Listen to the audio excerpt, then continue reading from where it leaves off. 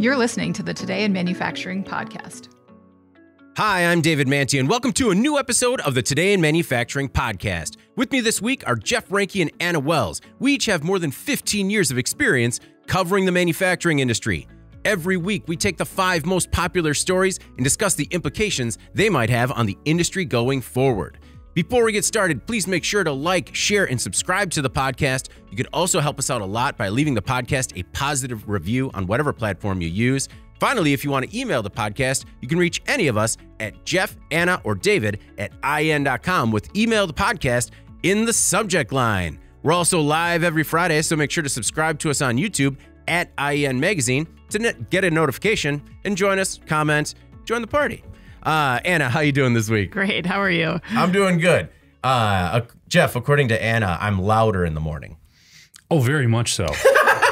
There's no debate to this. Yeah, it's either he's louder or I haven't had enough coffee or a combination of those two things. I'm not sure. Yeah, you're much louder, and I am leaning heavily on the coffee. It's been some kind of late nights this week with volleyball and softball. It's good reasons, good stuff, but just like... So, well, I don't apologize. No. All right. Well, before we get started, we have a word from our new sponsor, Red Zone. Manufacturers are facing extraordinary challenges today. With labor shortages, supply chain disruptions, and a changing workforce, complex industrial technology doesn't cut it on the front line. What's needed is a new way of working that will not only meet throughput goals, but change the shop floor culture to one of winning, where every worker feels they play a part in achieving the company's goals for success. What's needed is Red Zone, the connected workforce solution.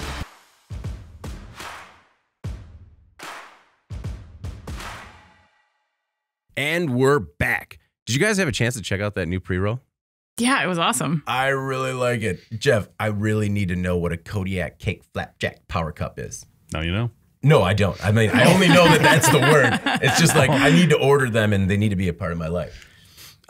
So Red Zone has big clients, particularly in food and beverage and the consumer packaged goods industry. Red Zone, empower the front line, grow the bottom line. Also, thanks for joining the Today in Manufacturing podcast. Awesome. Yeah. All right. Our first story this week. Nissan to pull the plug on pioneering EV. As the strong winds of change blow through the EV industry, Oh my God. the leaf has fallen. The drama. Automotive News reports that Nissan will discontinue the groundbreaking Leaf after more than a decade. The Leaf was ahead of its time. It came out in 2010 as an electric vehicle aimed at the average car buyer. It was the world's top-selling EV for a while. Still, less than 175,000 Leafs have been sold to date. Tesla Model 3 has torched the Leaf in recent years, and other automakers are now in the game. As the Leaf turns into mulch, Nissan plans to introduce 15 battery electric models by the beginning of 2030. Anna, all told, the public wasn't interested in an EV that could go less than 75 miles on a charge. Right. And my analysis of this is going to be there's going to be far fewer puns in it. So I apologize to everyone in advance. That was a nice NFL Films voice you started out with, though. That was impressive. Had some fun with that one. So I think, as you said, the Leaf was ahead of its time, which to me means like this was not that much of a surprise. I mean, look, the only reason the Prius is still around is because there's nothing that Toyota has created to replace it. I don't think that anybody likes the way it looks. It's fine. But I think like Leaf, the Chevy Volt, like they kind of have the same story. They were pioneering for where they started, but now they need to make room for new technology and more exciting designs. And even as they develop better batteries at these companies and the like, I don't think it serves Nissan well to invest in a full redesign of a vehicle that's brand is associated with old EV tech, short range, stuff like that. The body style is not very cool. No. And GM had a similar story with the Volt, where its lower range and internal combustion engine backup was really just old tech. And GM at the time, and this was in 2019, said that they were making bigger commitments and that they wanted to focus on the new and emerging technologies that they were spending big money on. So they killed the Volt then, you know? So not to mention GM said that they were focusing more on electric SUVs and trucks, which is consistent with consumer demand. And of course, Nissan will do this too, as their truck and SUV sales tend to be about double that of their cars. So I don't know. I mean, you know, I think we'll see this with really most, if not all, of everyone's sort of pioneer design that they will, because it doesn't make sense, as I said before, to keep this around and apply all the new tech to it. The brand is, you know, what it is. They're better off just coming up with an entirely new model. Yeah. Jeff, no love lost for the Leaf, huh? A little nostalgic, though. I was actually at the Consumer Electronics Show 2011, 2012. I got to drive a Leaf when it was relatively new out there and stuff. And it felt essentially like a bigger golf cart, if I'm being honest. Like, it handled well, it drove well, but it was kind of a point A to point B type of vehicle. And one of the things that I like to say on this podcast a lot is you're waiting for the thing that's going to lead to the thing. And they had the thing. They just didn't lead to anything better and bigger with the Leaf. They had a good start. And really, it's still a pretty economical option. When you look at an EV for about 28 grand, and the 2023 will have over 200 miles of range per charge. But it just doesn't stand out. Like you said, from an aesthetics perspective, from a performance perspective, it's just not unique. It cannot keep pace. And I think Nissan really missed out here. I've actually bought a couple of Nissan vehicles in the last 5 years. My daughter drives an Altima. I have a Maxima. They're great cars. They handle well. They're fuel efficient. Why they wouldn't have tried to transition some of those models, like the Sentra is also another Nissan that sells very, very well. Why they wouldn't have taken some of those brands and tried to offer an EV option as sort of building off of the Leaf is where I think they really missed out. Well, maybe they are planning that, you know, I mean. Well, the next one is the Ultra, right? Yeah, and that's kind of disappointing because you're going from a sedan, a small vehicle in less than $30,000 to a CUV that's almost $50,000. Yeah. And there's a ton of competition in that market already. So I appreciate if they're going to do that with some of these more popular models down the road, great, but you had this like 5-year head start. Right? Why didn't you do it sooner? Because this could have been the thing that led to the thing, and I think they just really missed out. Well, yeah, I mean, maybe they just missed out on, they didn't see the whole crossover revolution coming. Well, yeah, I mean, that's it's part of the deal. Yeah, so Nissan reported a significant decrease in vehicle sales during the first quarter of 2022.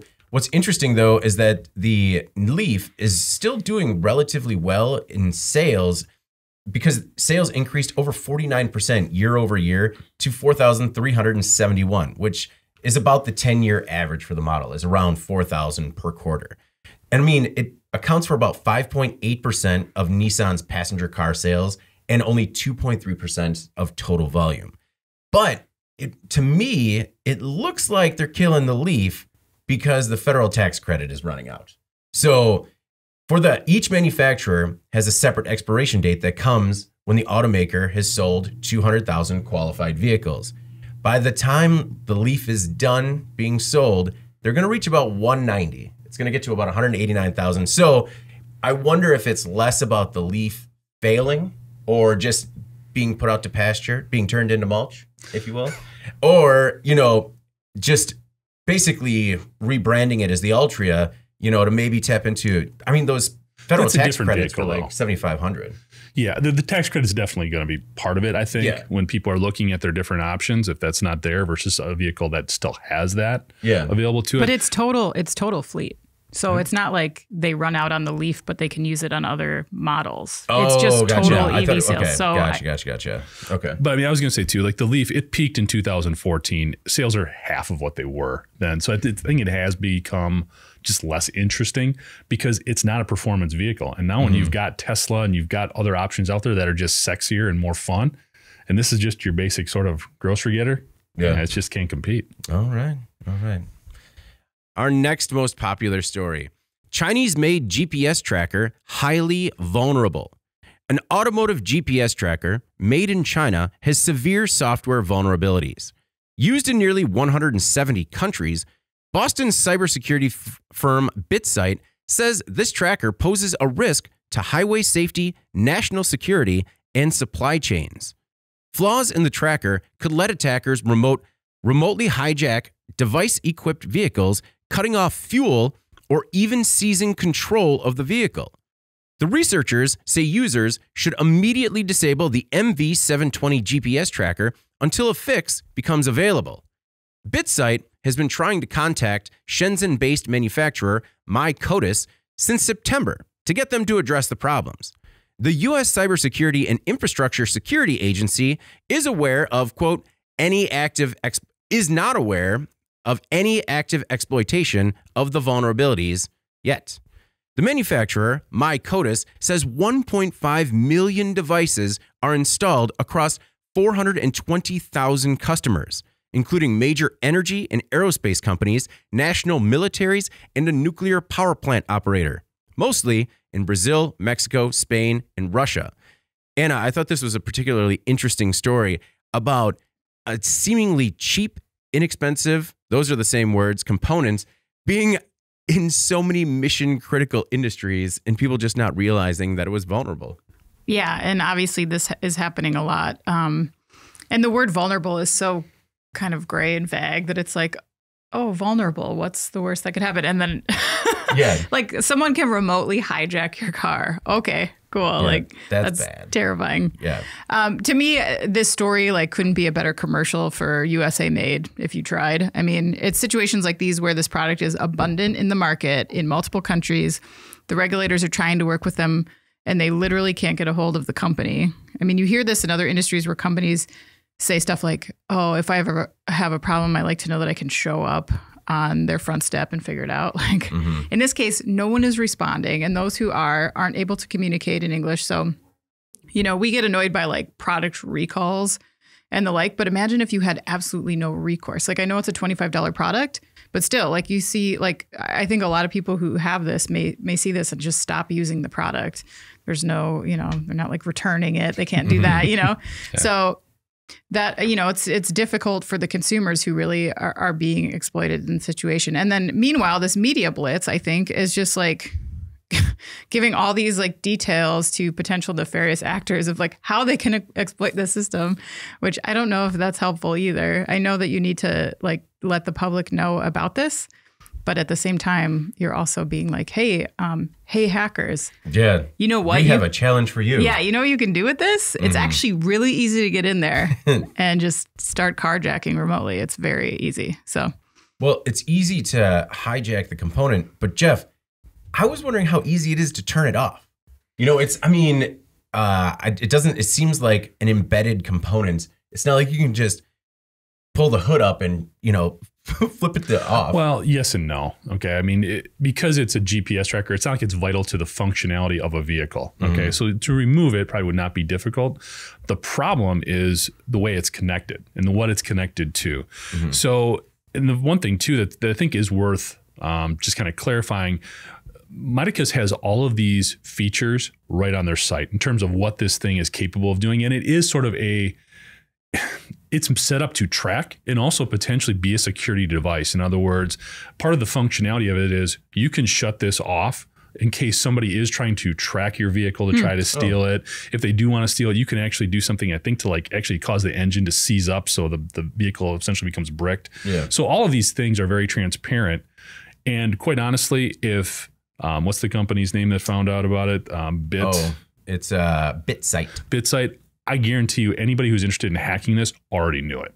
Okay. These companies, that's one of the things that's so, you have to balance sort of being absolutely terrified by what is available from these nefarious actors and also educating people as to what they are capable of doing. Because when I look at this and what it's intended for, it looks like it's really intended for fleets, vehicle fleets in a lot of these very important industries. For tracking information, obviously it's a GPS device. So with that being the case, the most susceptible, the entity that it's most susceptible or the type of attack it's probably most susceptible to is ransomware. Because if you are working for a military, defense, energy, aerospace, you've got money. And what these ransomware as a group type of hackers are going to do is they're not interested in breaking that vehicle. They're interested in attacking the server, getting that information and holding it hostage. That's what they're going to do. And I think there's this persona of these ransomware groups that it's somebody sitting down in their mom's basement basically typing away. These are extremely complex and well-organized entities. This is no longer the renegade guy out there just doing something to be a jerk. These are companies that have a goal. They have budgets. They recruit. They are set up just like any other type of company. So when they're that complex, they already know about these vulnerabilities, and they're going to try to exploit them to as much as they possibly can. So it becomes a bigger security issue. And another thing that companies need to look at when they're specifying these components, where they're coming from, and what they can do in response to these types of potential attacks. There's this company here, I know I'm kind of going on, but this company Upstream released a report, and they're saying that since 2018, there is an increase of more than 225% of automotive hacks. Oh, wow. People targeting, cyber criminals targeting owners of these vehicles. Crazy. And the number of connected devices is going to shoot up by like 200% in the next 5 years. So we're going to have over 700 million connected vehicles on the road with a lot of these types of devices in them. And whenever you look at anything that has infotainment or some sort of connectivity, connected device or capability, that's something that they're not going to go after that vehicle. They're going to go after the server it's connected to get into the vehicle and get at your information. And that's what's frightening. No, the ransomware aspect of this was what I found particularly concerning as well. Regular live listener Seth, Jeff, to your point, agrees. He says, hackers gonna hack. They're gonna find a way. For sure, Seth.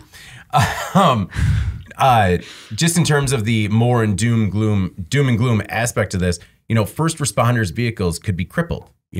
As you said, hackers could shut off the engine and demand ransomware in some sort of cryptocurrency. And the entire logistical challenge behind that just frightens me. Well, and here's the thing, and I'm going to plug, we talk about Security Breach, the program that we have going on. This next week, we're going to come out. We talked with Satnam Narang. He is from Tenable. They put out a paper talking about how complex these organizations are put together to the point where they actually outsource somebody who finds out how to get access to someplace that they want to breach. They hire somebody else to actually plant or take care of the actual shutdown, if you will. And then another person internally that specializes in negotiating the ransom. All of these organizations are so complex. It is frightening and impressive. I'd encourage you to watch this episode because Satnam also talks about ways you can combat these folks. I mean, it's not hopeless. There are a lot of things out there that we can do, and some of them aren't that complicated. It offers solutions, not just, fear. And there's nothing you can do about it. There are good guys out there too. Not everybody is a black hat. Richard Clark, the former U.S. cybersecurity czar, called the insecure GPS device yet another example of a smart Chinese-made product that, quote, is phoning home and could be used maliciously by the Chinese government. Now, Clark said that he doubted the tracker was designed for that purpose, but he said the danger is real because Chinese companies are obliged by law to follow their government's orders. And was that something that you thought about the Chinese connection there too? It certainly could be. Typically, I think there's more benefit to the individual organization. These ransomware organizations typically have no political affiliation. All they want is what's best for them. So while it's certainly, But Jeff, based on what you said before, do you think that it's possible that these GPS devices that were produced in China, actual tracking devices, are being used by fleets in the defense industry? I mean, that's what it sounds like. That's who some of the people that they're selling them to. Now, it's not here in the U.S. No, it was like But South if you're Africa. looking for some of these smaller countries that don't have the defense budget that we do, that maybe aren't vetting them as much as they should, because this is still, believe it or not, sort of a nuanced development in terms of people really understanding how easy it is to get in. Because again, you can't hack the vehicle with this.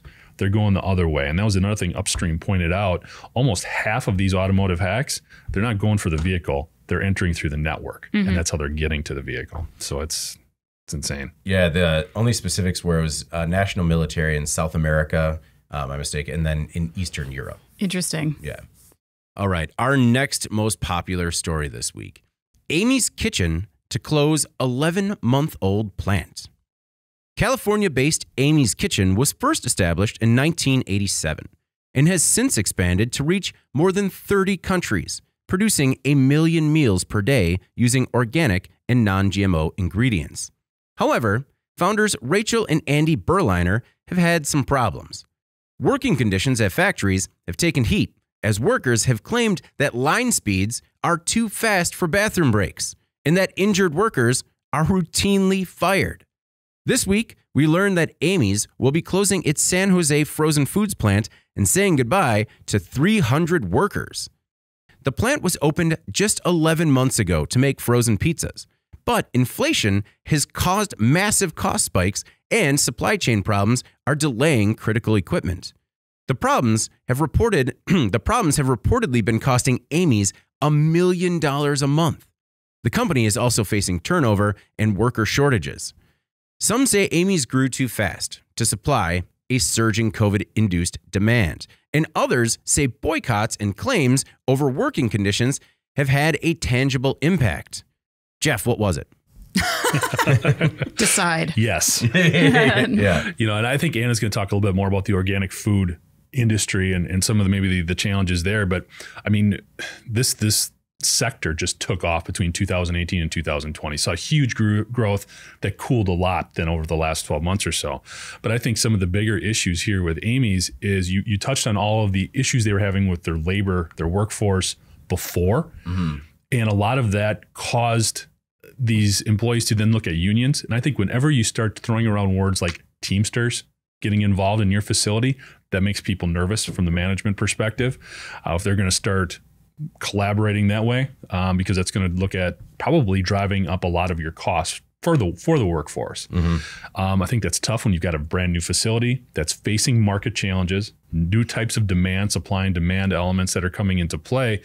Also, you've got a workforce in which the competition is so much greater now. It's different. It's changed just in the last 18 to 24 months. Mm-hmm. When you look at, first of all, how much you're going to pay, okay? And that leads into the whole competitive element. They were probably forecasting paying workers somewhere around $12 to $15 an hour. Well, that's not competitive anymore. Mm-hmm. And then it's a food product and that eats into your margins and you're selling $12 frozen pizzas. That is tough, especially when you've got this multi-million-dollar facility that you're trying to ramp up. I think the first whiff of difficulty that they started having, understanding all these potential issues that were looming from a workforce perspective, coupled with the market sector challenges, mm-hmm. I think they had no other options. And I'm not saying they took the easy way out, but I think it was probably very clear what they needed to do here. And not exactly in I don't want to say cost-effective, but cheap location. I feel like San Jose might be a difficult spot, you know, in terms of costs. For sure. Labor and operations. Anna, I know that you've been following this Amy's Kitchen story for a long time. What was your thought on the latest developments about this, plant that's not even a year old, mm-hmm. shutting its doors? Yeah, I mean, it's really just an incredible story. And I think, as Jeff was kind of alluding to, really the perfect storm of conditions that hit Amy's as they tried to ramp up this new plant. They've been inundated with criticism. David, you mentioned some of the allegations that have taken place on behalf of the employees. There was a lot of public outcry and scrutiny over this, and I wholeheartedly believe that they lost customers over it. I do. Mm-hmm. Obviously they were dropped by some grocers, some retailers.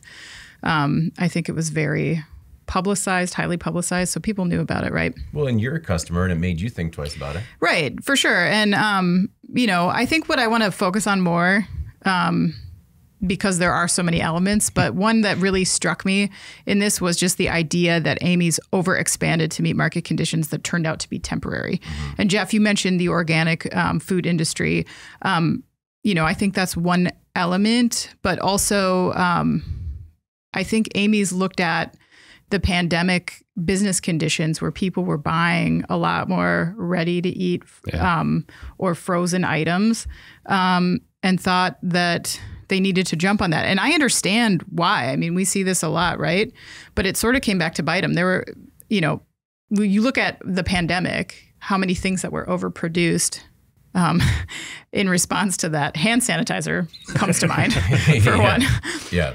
But I think about cultural trends like home gyms, like Peloton, bet super big on continued expansion before getting absolutely crushed by like plateauing subscriber rates, reduced interest in their machines as society began to reopen and people went back to the gym. Now, Peloton had a whole host of other problems. That's clear, right? But I think it speaks to this sort of strategic understanding that companies need to bring to the table when assessing the viability of an expansion. And we see this a lot when we look at like, you know, a company spends $2 billion on some facility or whatever, you know, and then within a couple of years, the market shifts and they just abandon or they walk away.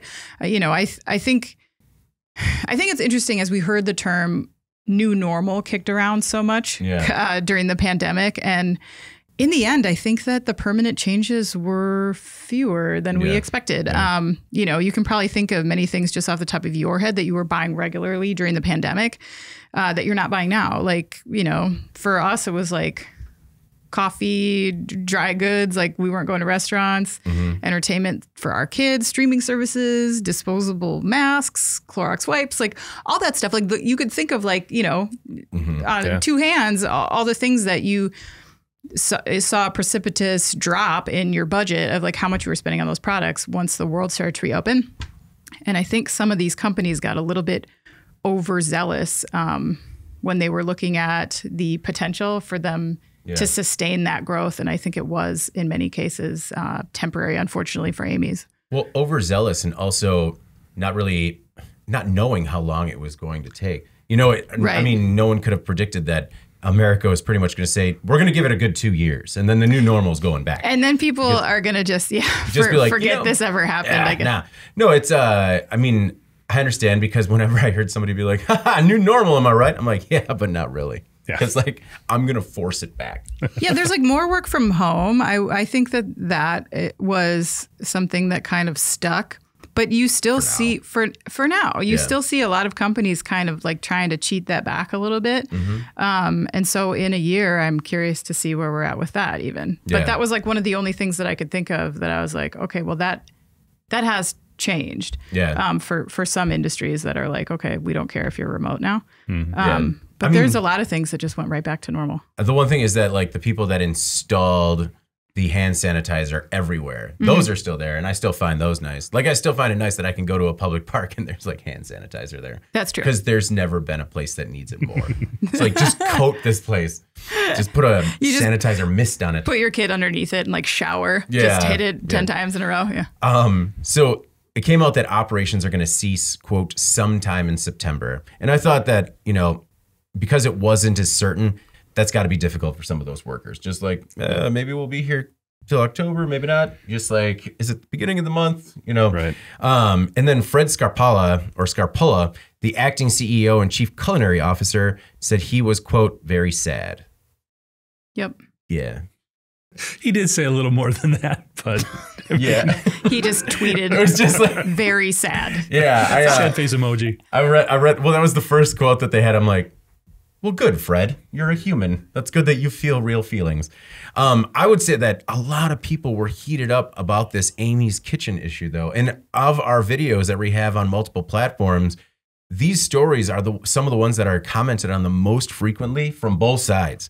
Like two of the comments that I pulled out. One was from a person that said, I currently work at Amy's Kitchen San Jose plant, and all of this is true and more: discrimination, retaliation, intimidating employees, and favoritism, all going on at the same time. No appreciation for all our hard work. And another person that said, I actually personally know a longtime employee, and literally all this is true. So I don't know if those two just know each other. Wow. But, but there were also comments on the other side that say, none of this is true. This is all just, you know, attempts to unionize, stuff like that. But it was just, I was surprised because until some of the stories came out and started raising the issue, I had no idea. I knew about greater problems in food processing, right? But the fact that it targeted Amy's Kitchen, do you think that people were so fired up because of sort of the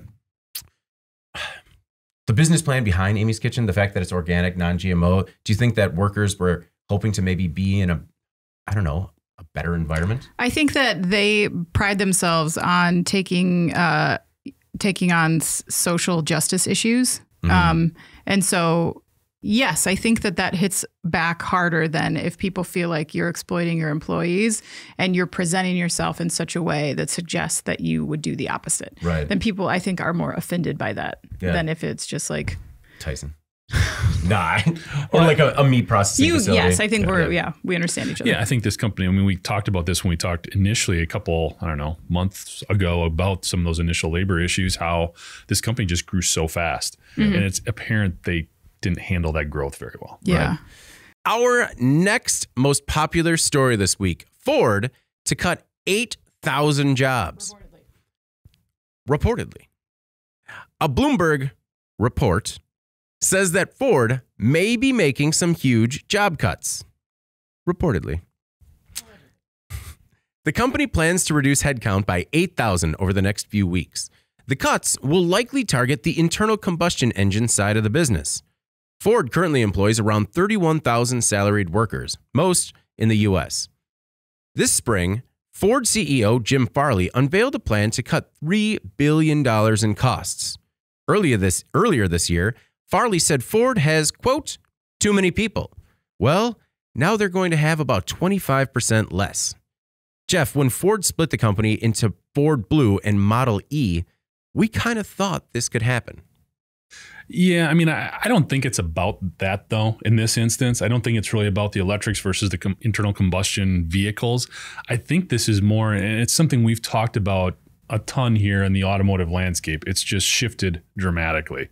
Now, it's oddly difficult to find real reliable numbers in terms of how many vehicles have been produced annually versus how many have been sold. You see a lot of different sales numbers. You see different production numbers. It's hard to get a handle on it, but we know for a fact they're producing less, they're selling less, but they're selling more, and they're more profitable. The margins on all of these vehicles are better right now. Selling for more. So when you're looking potentially at ways to right size your company and continue on with these profit margins, if you don't need to make as many vehicles to make the level of money that you want, you don't need as many people. Okay. So I can understand where they're coming from and potentially looking to right size, if you will, their company. I think it just is something that we're going to see throughout automotive. I don't think it's going to be the extent of 8,000. That seems really high. Like, I don't know about that number. Again, these is sort of rumored right now. We don't know exactly what they're looking to do, but it can't be surprising again when you're looking at what the automakers have found out. For years, they've always struggled with understanding how many do we produce and how much we're going to sell. I mean, we used to see all the time, year-end model closeout sales, right? Yeah. That's not a thing. And I think the automakers are pretty happy that's not a thing, that they can produce the right amount and match it up with what's being sold. So again, I think this is all part of this dramatic shift. I mean, obviously the chip situation is part of that. I think they want to get to a little bit looser situation. They don't like inventory this tight. But again, I think this is just in response to all those changes. But it has to, I mean, the EV versus internal combustion engine has to play a part of that, because when they split the company, it's just understood that the Model E side of the business is going to be more automated. EVs just in general take less of a headcount to produce. If this was 3 or 4 years from now, maybe I would agree with that. I don't agree with that right now. Okay. Well, I do, David. All right. Thank you very much for agreeing. Also, I like how Jeff countered this rumor by saying he doesn't like rumors and then started his own rumor. Where he was just like, no, where you're like, this 8,000 seems high. No. So it's just the opposite rumor. Also, my opinion is a rumor? No. Quit starting rumors, Jeff. Man, you're such a gossip. David, what are you covering up with the black shirt all the time? You don't want to know these scars. They're mostly emotional. Anna, so you were saying you agree with me? I do think that, if these reports are to be believed, these sources are saying that Ford is actively siphoning money basically from the internal combustion division to fund the EV division. I don't think that you can say that this is not about those two divisions. I mean, you can say it, but you could be wrong. Like you were last week when you were talking about the heated seat situation. Oh, not even. I have yet to hear anyone agree with you on that. Yeah. So The only person that agreed. Dozens. find me those. Dozens. Oh, Send those dozens my way. Spreading rumors again. How the hundreds of people that mailed in to agree with Jeff. The only person that agreed with you was when you responded to the reader agreeing with yourself. No, I didn't. What? Yeah, it happened. You talked way through that one, man. I know. So, guys, this is a developing story, and it's possible that more is revealed about this, even by the time some of you are listening to this podcast. But at least for now, Ford is calling Bloomberg's report speculative, which is not exactly a vehement denial. Right. I think if this were not happening, that they would maybe have quashed this much earlier and much more precisely. Yeah. But to me, it looks like Ford is going for broke on this EV thing, and they might have to. We know that EVs are going to create a tipping point, but at least for a while, and we're there now, it's going to be very costly with not a huge return. So when it scales, I think this money comes back. But Ford believes that EVs can be profitable. They've said that, right? We know that they can be. But it's going to be hard to keep shareholders happy when you plan to give them a few more years of heavy investment and little return. Jim Farley knows this, and I think he's probably more than likely already facing immense pressure to cut costs because there are very few automakers who are going to manage this transition with just their status quo operation. It's possible, in my opinion, that the Mustang Mach-E, which was very well received, was a bit of a litmus test for Ford. And maybe that's what emboldened the company leaders to take this aggressive step, if they are taking this step.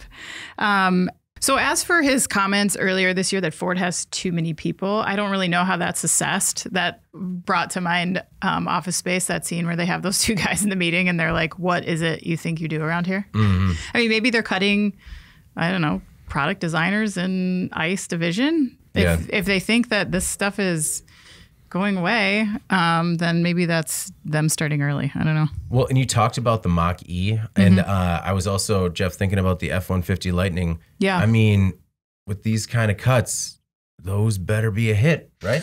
Well, they better. And that's why I think it certainly is part of it. I just don't think that's the driving force behind it, because you have to get to the future. You still have to preserve the right now. And, 98% of your sales still come from internal combustion engine vehicles. So you have to be careful there. And that's why I think this is just more about adjusting to a lot of these changes. EV is part of that changing landscape. I'm not saying it isn't, but I think it's also the supply and demand, how that has shifted so dramatically. I think that's a bigger part of it. Okay. Well, gonna keep it on automotive with our most popular story this week. And it's always, every time this report comes out, it's always the most popular for the week. The most stolen cars of 2021. Nearly 1 million vehicles were stolen in 2021. Historically high used car prices have thieves salivating. The National Insurance Crime Bureau's annual Hot Wheels report came out this week, and full-size pickup trucks from Ford and Chevy were the most stolen last year, with nearly 100,000 combined reports. Chevy edged Ford by just 207 vehicles. The most common model was actually the 2004 for Chevy and the 2006 for Ford. The Honda Civic and Accord rounded out the rest of the top four, with more than 60,000 reported stolen in 2021. The Civic took third by a margin of about 1,400, and the Honda was the oldest car stolen, with an average of the top stolen Honda was the 1997. I feel like that's been on this list since 1997. What did they do with that one? The list saw a steep drop from 4 to 5, with more than 17,000 Toyota Camrys stolen. Now, passenger vehicle thefts increased 8% in 2021 compared to 2020. And I think that's just it's indicative of the current climate. Yeah, I mean, it's very, used car prices are at the highest they've been. I think I read that they were up something like 40% in purchase price for a used car versus pre-pandemic, which is crazy.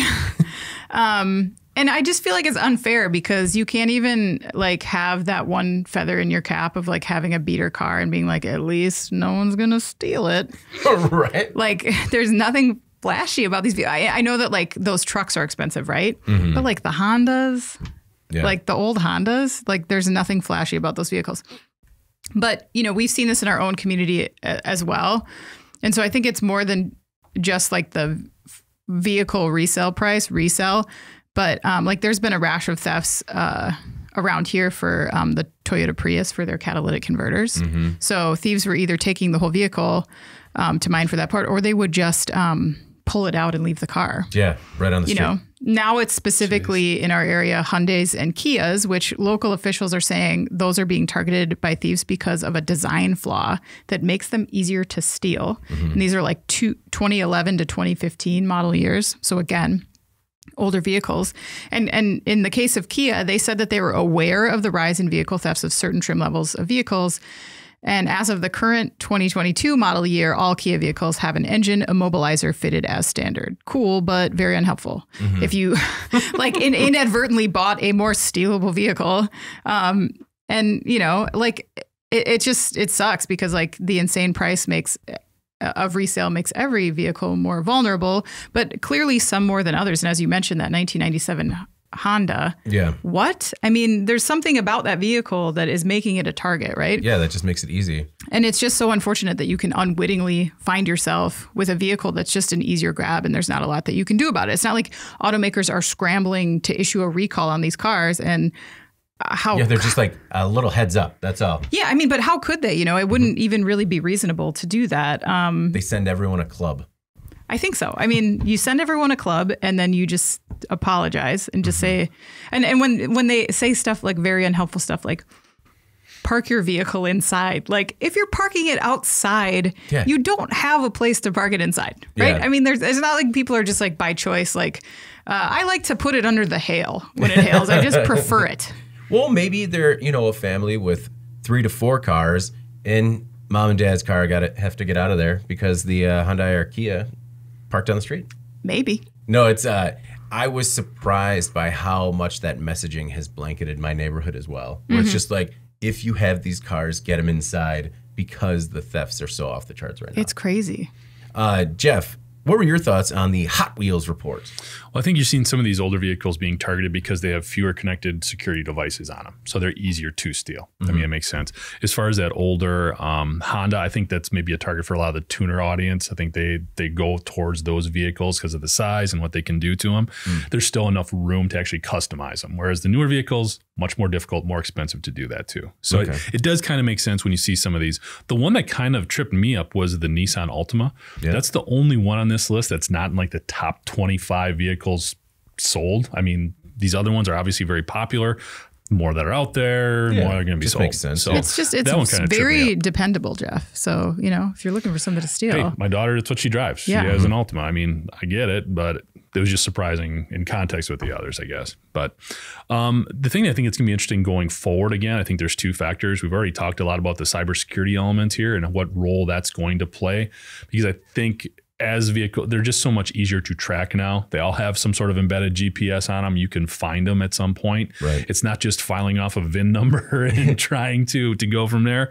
So I think you're going to see, it'll be interesting to see how that plays, because that could go both ways. We've seen how it can be a preventive measure, but that also can help somebody who's sophisticated enough to hack and get into the vehicle that way. Right. So we'll see what happens there.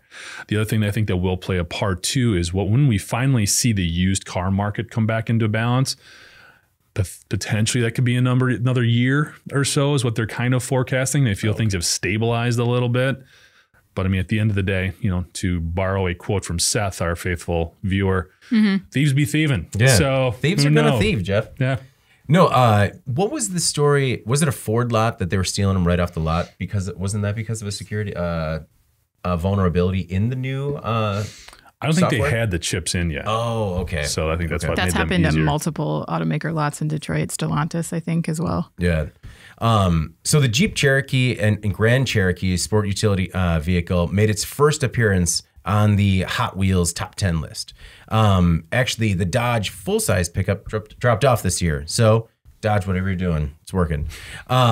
And Ford was actually number 1 last year, and Chevy, like I said, took that crown by just 207 vehicles. Just a hair. Yeah, but it's so crazy when you're looking at those numbers. Like, it's like 48,000 to 47,000 and change. It's just weird how they line up so closely in terms of what are stolen.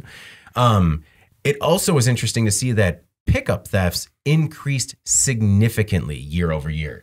Everything else was down significantly or flat.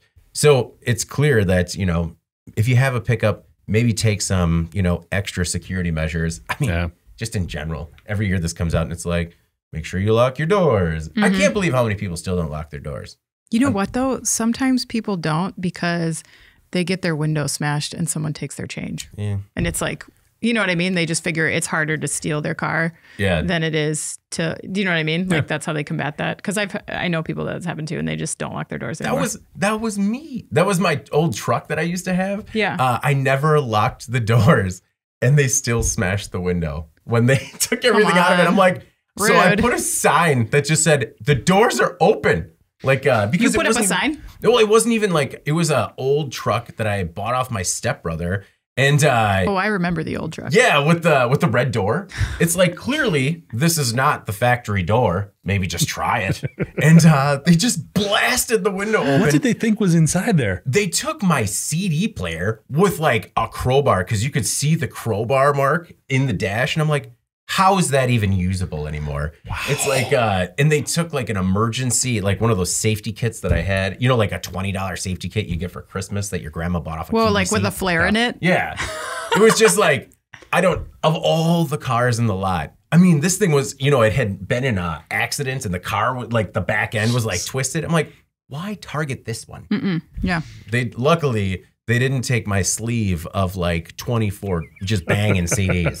They left that. Like, how bad is it when the thief starts like going through your CDs and they're just like, nah, leave them. Nah. Like, come on, man. All right. Well, before we move on to In Case You Missed It, we have another word from our new sponsor, Red Zone. Manufacturers are facing extraordinary challenges today. With labor shortages, supply chain disruptions, and a changing workforce, complex industrial technology doesn't cut it on the front line.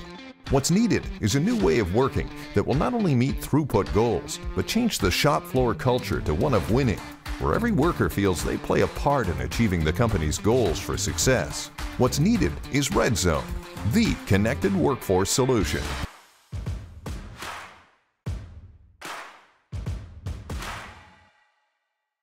And we're back. And before we get rolling with In Case You Missed It, just remember that Red Zone has big clients, particularly in food and beverage and the consumer packaged goods industry. Red Zone, empower the front line, grow the bottom line. All right, let's move on to In Case You Missed It. The stories that, you know, maybe weren't as popular on our websites this week, but still stand to make a big impact on the industry going forward. Anna, what was your In Case You Missed It this week? You sure you want to start with me? I can start. All right. I thought you were telling me to go. I was sorry, like, yeah. No, you start. That's good. All right. Jeff? No. Go ahead, Anna. So the story I selected is about GM. So we're just kind of keeping with that automotive thread today, but they're doing a lot of interesting stuff and saying a lot of interesting stuff. So General Motors will keep its headquarters in its 7-building office tower complex in downtown Detroit, its CEO says. Mary Barra, in an interview with the Associated Press, said that GM's main office will remain in the Renaissance Center, the centerpiece of the city's skyline, just across the Detroit River from Canada. Quote, our headquarters will always be in Detroit, in the RenCen, she said. That's our home. Then Barra went on to qualify her remarks by saying she can't predict what will happen in 5, 10, or 15 years. So the headquarters will always be in Detroit unless for at least 4 years. in 5 years something changes. And I when I read that, I was just like, man, it's like this kind of offhand communication that we get from top executives making definitive statements that apply for only this second. That, like, I don't know. I just maybe she was speaking more like, I don't know, our home will always be here. Like, I don't know, without their headquarters being there. Our headquarters will always be in Detroit. Headquarters. Okay. In the RenCen, Yeah. Right. she said. Mm. No, that's our home. It's I'm constantly surprised because the other thing is, like, you can just say that. And then if something changes in 5 years and they're like, whoa, 5 years ago, you said, it's like, hey, the market shifted, you know? You don't have to like qualify everything with like, hey, as long as everything stays cool, we're going to be here.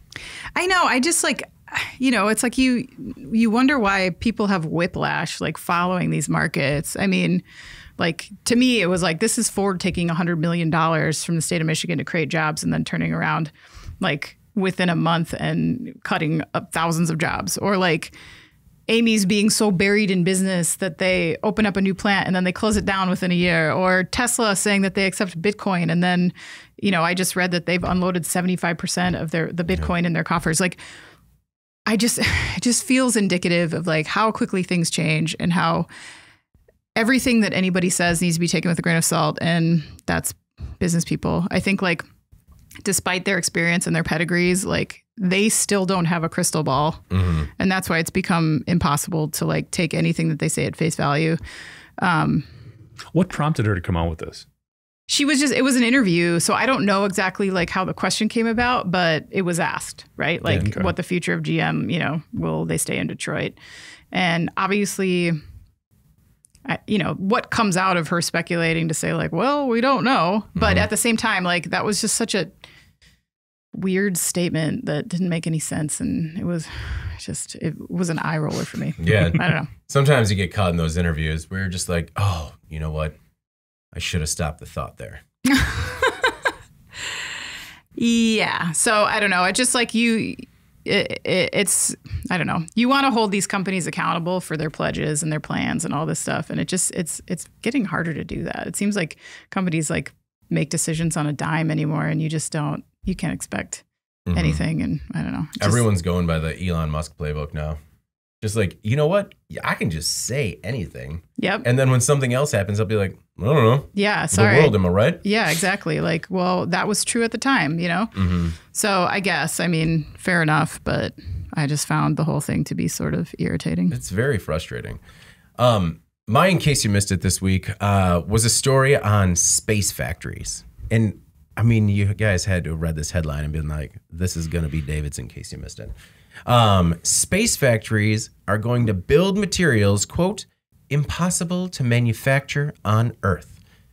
UK-based startup Spaceforge wants to send a factory into outer space, where it can take advantage of extreme conditions to build electronic components, metal alloys, and pharmaceuticals that would be impossible to make here. The company's first Forge Star mission will launch later this year. Spaceforge hopes to produce lighter alloys since there won't be enough gravity to separate the metal into multiple layers. The company also believes that anti-gravity will help with cell growth in biopharmaceutical applications. But the problem is usability. Ooh. Spaceforge is building what they call the world's first fully returnable and relaunchable satellite. Now, other companies, and NASA included, NASA, Amazon, and other companies are in the space-making race. But I mean, first of all, the logistics on these stories, where I'm like, that's great. You're making an out-of-this-world component. And I understand that those are going to come at a premium, especially if they are particularly game-changing in any given industry. But the logistical challenges of getting it to the space factory, making it successfully sending it back in a reusable satellite in a condition, let's say like new, where it's still usable. It's I don't know. I love all these stories. I love the fact that they're trying this and that it's even possible. That is fantastic, but it just seems real unlikely. Yeah, when the company who's championing their own technology says, just don't know how to get it there. Yeah. that does make you kind of wonder. I mean, it's a cool thought. I mean, the materials that they're talking about, the ramifications, you know, endless in terms of what they could end up being. But yeah, if you can't figure out how to transport it, it's a problem. Well, and like who's going to make it? Like you can't even get people to like come into the office right now.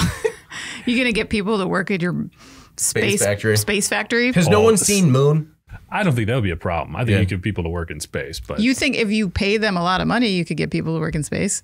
Yeah. I mean, how's that going to work? You could pay factory wages and people are going to go to space? I don't think so. I feel like there might be some sort of premium. This could be like Armageddon where they're just like rounding up the best. But I mean, like, I feel like that's a fair point because how would you make this economically viable? I think it's fully automated. Okay. Yeah. Well, I mean, come on. It could be, I mean, but agreed. Like, and actually, I bet you could pay enough of a premium because obviously these parts that they make in space are going to be crazy. But there's no fully automated factory on Earth. Like, I just don't see how this. Yeah. It's very speculative. Yeah. Maybe, you know, you got one or two people up there, good people, you know, you vet them a lot. What I'm concerned not about is them going there or being up there and working. I'm concerned about how they are when they come back. Where it's just like, you're just up in space making these incredibly, because I mean, it's going to need to be like very skilled positions, likely, you know, with, you know, both advanced manufacturing and an engineering background, because you're probably going to need to like troubleshoot if there's product development errors. I don't know. What do you think? I think you could find people that would do this. I mean, not a ton, and obviously it's going to be difficult. You have to pay them well and all that. I don't think that'd be the problem, but yeah, if you can't logistically figure out, I mean, that seems like point A. Like that's true. Lots of problems. We can agree on that. But well, also, if they're talking about the prototype they're going to build to get the products back, if I take that job, I'm just going to need to be 100% on the way they're getting me back. You know, just like, so I love the job. Thanks. The benefits are going to be great. I'm going to take care of my family. How do I get home? Oh, you'll get home. That's not what I was looking for. It's also, to me, just the complete opposite of all this nearshoring and onshoring that we've heard about. Space shoring. Space shoring. And can we just give them a minute for their name, Space Forge? Well done. Well done. Yeah. All right. Jeff, you're In Case You Missed It this week. Something a little closer to home here on Earth. Thank God. We'll talk about truck protest shut down operations at the California port in Oakland, actually. So truckers are protesting a state labor law that effectively shut down this port in Oakland. And it comes at a really tough time because, David, it comes as toy makers and other industries are entering their peak season for imports because retailers are looking to stockpile, get ready for the holiday, and back to school. They're protesting Assembly Bill 5. This is that gig economy law that we've covered a lot because it was impacting Uber drivers, but it could also reach and impact truck drivers as well. It was passed in 2019, and it made it harder for companies to classify workers as independent contractors instead of employees. The thought from the government entity was if they're employees, they're going to be entitled to insurance and a lot of other benefits that come with being an employee. These truck drivers and other gig economy workers are saying, we don't want this. You're actually limiting how much we can make and what we can do. So the truckers were protesting in response to that. I think it's a very interesting development. I think this legislative action came with the best of intentions in trying to help more workers get up to scale, be paid better. But then unions get involved and it becomes a political issue, and it probably wasn't thought out as much as it should because now they're looking at this potentially impacting as many as 70,000 truckers. Ooh. Now, if there is a group we don't need to piss off right now, it's over-the-road truckers, okay? We need these guys to be happy and running smoothly. So I think it was a little bit short-sighted in terms of its reach and what it was attempting to do, and I think we're going to be potentially feeling the impact of truckers not getting on board with this. I think there's some work that needs to be done if they want to move forward with this law. They need to tweak it a bit, or they need to get out of the way so these folks can get back to doing what they want to do, because most of the people that have been impacted by it have been very vocal in their opposition to it. Yeah. Anna, do you have any thoughts on the trucker protest?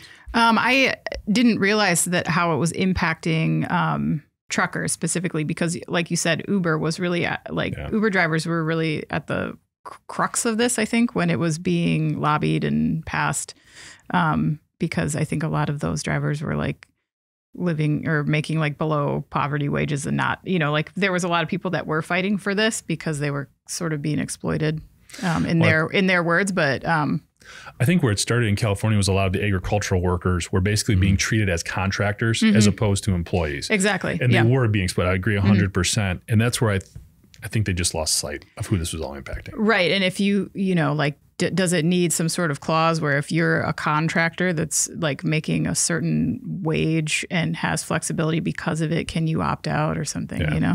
Yeah. All right. Well, before we get out of here this week, let's move on to our final thoughts. Anna, what's your final thought this week? Well, yesterday I was working from home and my 7-year-old daughter was there. And usually on my work from home days, we walk to the library, which is like a block away. And then I work on their Wi-Fi and she like putters around. And yesterday she ran into like a bunch of her friends from her first grade class. And it was a very happy and high pitched reunion. And then she like was like, basically like, Mom, stay over here. Do not come near me. Like she ditched me completely at the library. Oh no. And I was like, today is the day. Fine. But then she wound up crawling into my bed last night during the night. So I feel like I still got her. Man. But it was like, I was like trying not to be crushed by it when she was like Get away from me. Just like you're so brave and grown up. I know. I'm so proud of you.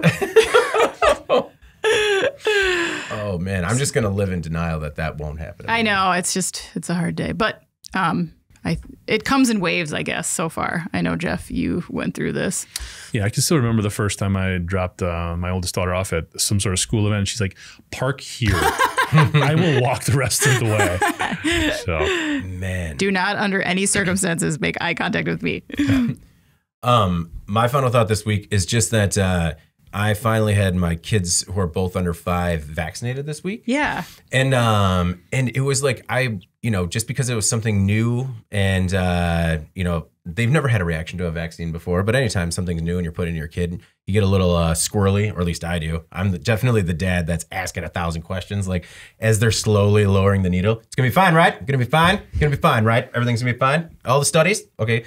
And I just wanted to say that everything was great. There were no reactions at all, not even like any sort of aches and pains, anything like that. Good. And the reason I wanted to bring that up as my final thought is because that was like Monday or Tuesday. And throughout like softball and other social things that I was doing this week, I was talking to a lot of people that all have kids in the same age range. And they're like, oh, yeah, I was thinking about it, but just kind of wanted to wait around and like, see how things were going. A lot of people had actually already had exposures. And so they kind of had like that 90-day window still that they were within.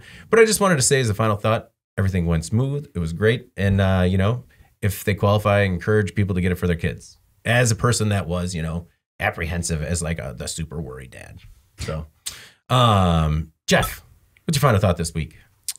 Very minor final thought, but Big Timber season 2 is on Netflix. I would highly recommend it. I love that show. Big Timber. It's the best. This guy just like lives in a sandbox. He like goes from his truck to his road grader to his bulldozer to his. It's just fun to watch him do his thing. But so highly recommend that. Also, just want to get back to trivia. Our question from last week was, which of the following sort of natural disasters gathered the most reader attention? The options were tornado, wildfire, hurricane, earthquake, and volcano.